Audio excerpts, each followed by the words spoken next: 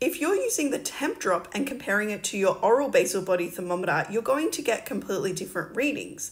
Your Tempdrop might be slightly higher or slightly lower compared to your basal body thermometer, and the reason is because they are completely differently calibrated. Just like if you were to use two different types of oral basal body thermometers, they're going to give you two different types of readings because they are all slightly calibrated differently to each other. This is a chart example of somebody that was using the Tempdrop and comparing their temperatures to an oral basal body thermometer.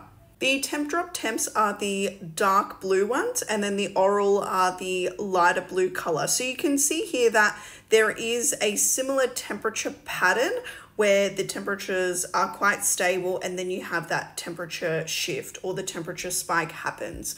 So they are quite similar to each other, but you can see that the Tempdrop is getting a more smoother reading as well compared to the oral temperatures. So just remember that this is totally normal to see because of course you're using two different types of thermometers and two different ways of taking your temperature. So this is going to be totally normal to see.